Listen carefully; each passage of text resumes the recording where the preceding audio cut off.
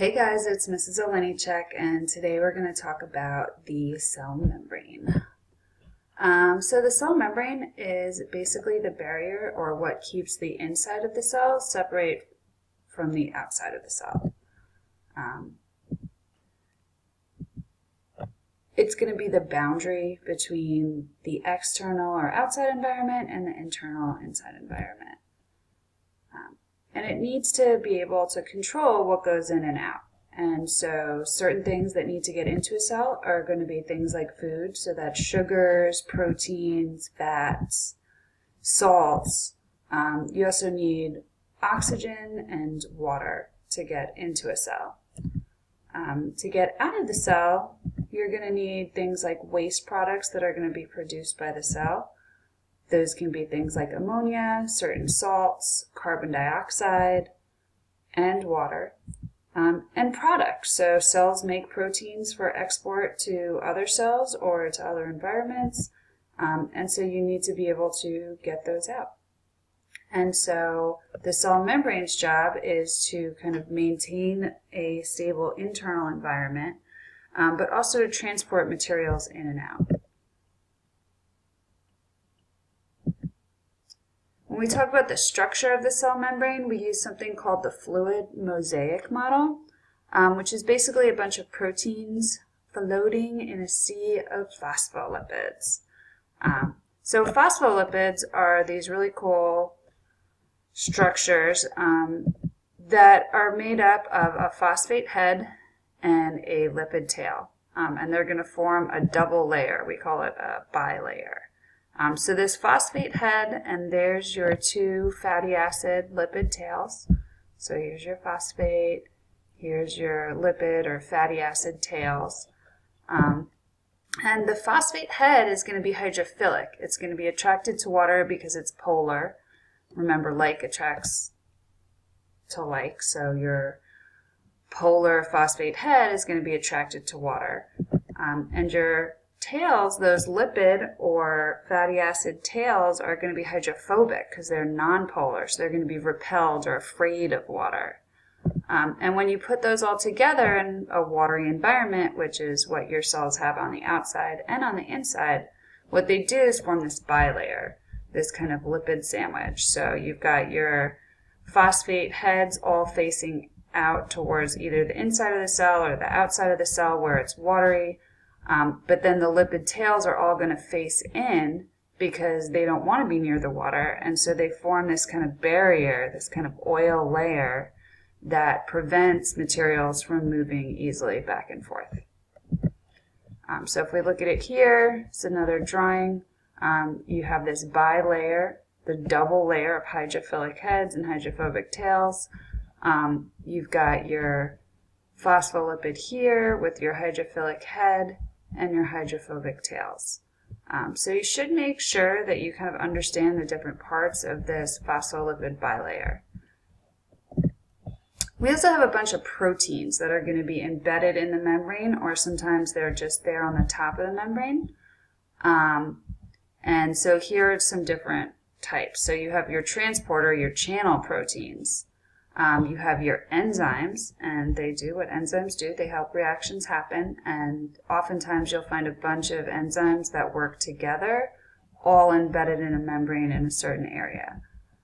You have receptors that are going to receive signals from the outside and then send messages to the inside of the cell.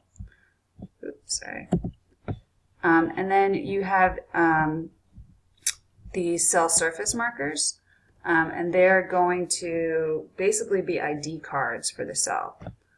You also have proteins that work on adhesions. They connect or join cells together, and then attachment. So they attach to the cytoskeleton or the extracellular matrix. So here's a quick check-in. See if you can figure out what structure X represents without looking at your notes. So that's going to be that phospholipid, and then these are proteins. So if you wrote phospholipid for X, then you got that right. And this is going to be what we call an integral protein because it goes all the way through, and this would be what we call a peripheral protein because it's just on the periphery, or so it doesn't go all the way through the layer, it's just hanging out right here. So let's get to cell membrane function. What's the main function of the cell membrane? Well, it controls what enters and leaves the cell. And its major job is to control what comes in and out and maintain homeostasis, so maintain a balance in the cell. So in order to cross the cell membrane, you've got to get through this layer, right? And some molecules are going to be able to just go through that directly.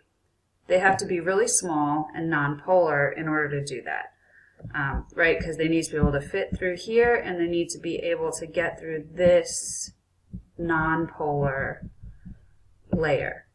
And so really that's only going to be things like lipids or certain gases, like oxygen and carbon dioxide can move pretty readily through that phospholipid bilayer, but really the other stuff, the sugars, the amino acids, even water and salts and waste products are going to have a really hard time getting through that phospholipid bilayer because they're either too big or they're polar, and so once they hit that lipid layer, they're going to get repelled.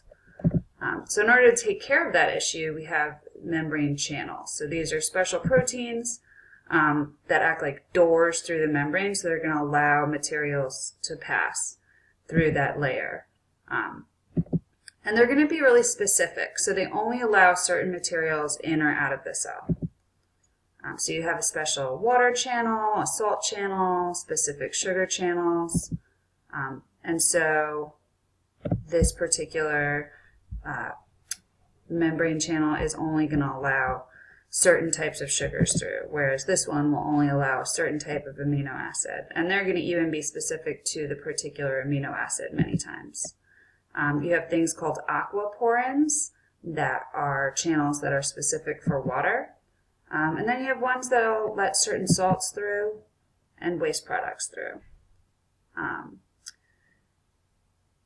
What's also kind of interesting is that cells can make new channels as their needs change. So if it's a cell that needs to be able to transport a lot of water into the cell or out of the cell, then they'll add more aquaporin proteins to the cell membrane. All right, so transport, there's two types. There's active and passive. So we'll start with passive transport. Big ideas is there's no energy required. You're always moving from high concentration to low concentration. So we say there's a concentration gradient. You can think of it kind of like a hill. With passive transport, you're rolling down the hill, and that doesn't require any extra energy to do it. Once it starts, it's just going to move on its own. So you say substances are moving down the concentration gradient because they're going from a place where there's a high concentration, so there's a lot of whatever it is, to an area of lower concentration. And there's three basic types that we talk about. There's diffusion, facilitated diffusion, and osmosis. So diffusion is just movement from high concentration to low concentration. So you can see in that little animation, those molecules are spreading out to fill the space. And it's passive, and there's no energy required. If we're looking at the diffusion of water, so where water is going to move from where there's a higher concentration of water to a lower concentration of water, that's going to be osmosis. So it's kind of important to note, like in this diagram, if we were looking at the green dots, that's, let's just call that stuff. If you're looking just at the green dots, there's less stuff on this side and more stuff on that side. And so if the green molecules could move, they would move from high to low concentration. However, the water molecules, we say that there's a higher concentration of water molecules over here because there's less stuff, so there's more water, and a low concentration of water over here because there's more stuff and less water. And so if the water can move, the water is going to move from here to here, and that would be osmosis, which is just the diffusion of water. So diffusion is the movement of solutes, so the stuff, from an area of high concentration of solute or stuff to an area of low concentration through a semi-permeable membrane. So remember, semi-permeable, the cell membrane only lets certain things through. So not everything can get through, so it's partially or semi-permeable. Sometimes we'll call that selectively permeable because it selects what can get through. But just remember, it's not letting everything through, so that's why it's semi-permeable.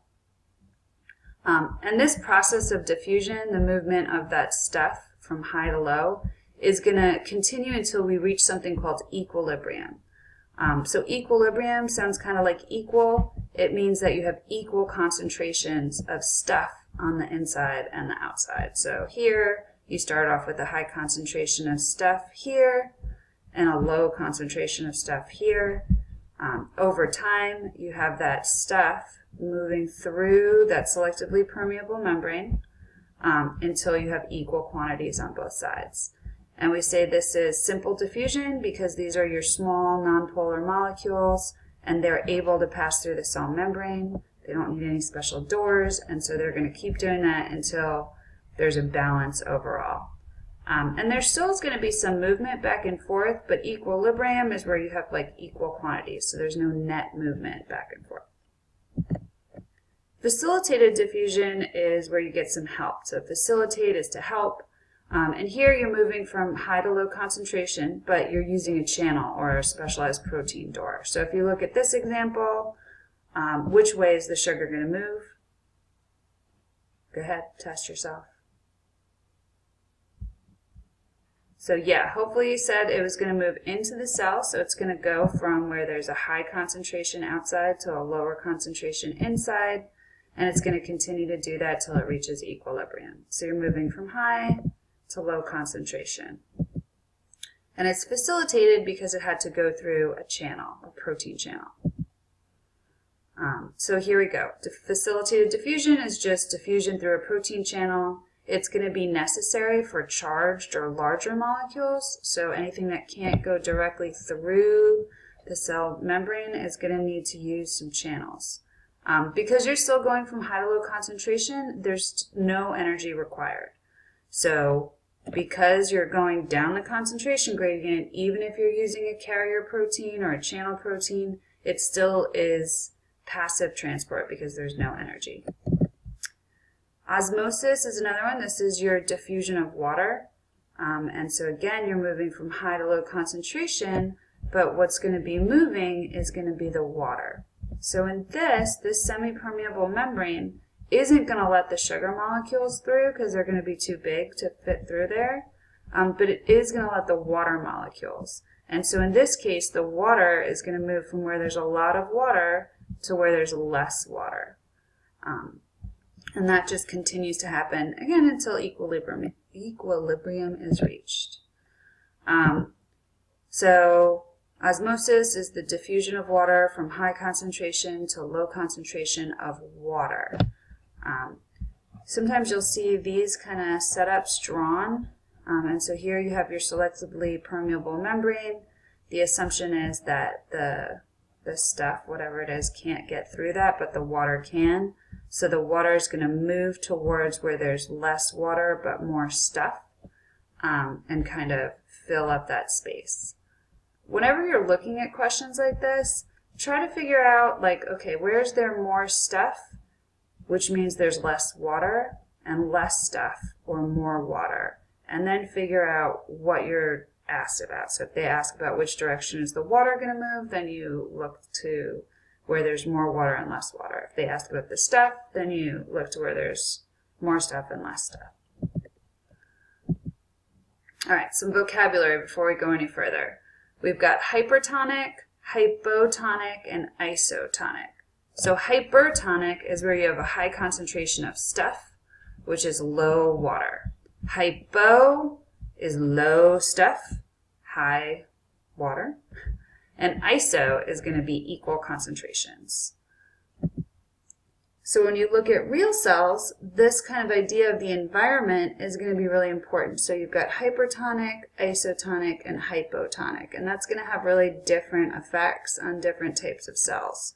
So you can look at animal cells and plant cells. So we're going to use red blood cells as our example. for the animal cells, and these are just generalized plant cells. Here we've got a great gift from the amoeba sisters. So for animal cells, if you put them in a hypotonic environment, you're going to have all of this water moving in, and they're going to start swelling. Here, isotonic is where it's equal. And here, because it's hyper, so there's more stuff outside, the water is going to move out to try to balance it out, and the cells are going to shrink. Next, we have active transport. And this is where solutes move from low concentration to high concentration. So going against the concentration gradient, and that is going to require some energy. So you're going to use some ATP to kind of pump that stuff across. And then you have bulk transport, and this is where you're trying to get big stuff into or out of the cell. And so you have endocytosis, which is where you're bringing it into the cell. And two examples of that are phagocytosis and pinocytosis. And then exocytosis is where you're trying to get stuff to exit the cell. So that would be that. So here's an example of phagocytosis. This is an amoeba in the diagram. So you'll notice like it comes, it surrounds the particle, and then you have lysosomes fusing with this new vacuole, and they can digest that and absorb the nutrients. You also see this in white blood cells. So here you see a white blood cell tracking or chasing down some bacteria, and then it's going to eventually, there you go, it absorbs it. I'll put a link to a YouTube video of this too, but you can just put in white blood cell phagocytosis to see a really cool video of that. Pinocytosis is cell drinking, so this is just where you're bringing in water or fluids, and then exocytosis. This is how cells get rid of large quantities of waste. So notice that you've got like those vesicles, and they're merging with your cell membrane. And that's how you get rid of all that stuff. So that's about it for today. If you have any questions, remember to write them down, and we'll be going over this stuff in class too. All right, bye.